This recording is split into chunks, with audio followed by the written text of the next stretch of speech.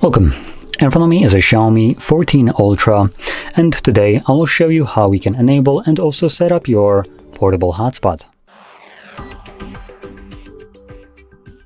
So to get started, you will want to pull down your toggles, which you can do by swiping down from the top right side of your screen, like so. This will then show you a bunch of toggles below here, and we're looking for the hotspot toggle, which hopefully I can define how it looks like here just by the icons. Guess not.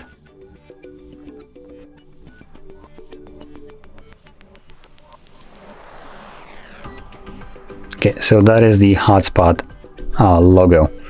So basically like a chain link. So that's what we're looking for. Anyway, once you see it, if you're doing this the first time around, you will want to hold this. This will quickly take you to the settings. In here, select Set Up Portable Hotspot.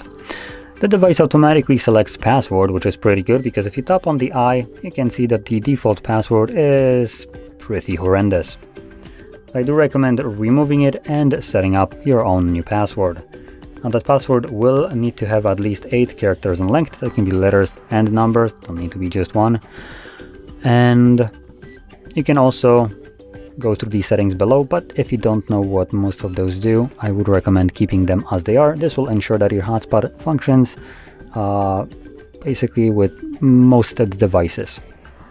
Anyway, once you change your password, you can then click on a check mark to save the changes, close it, and find the little chain link icon again and simply press on it to enable your hotspot.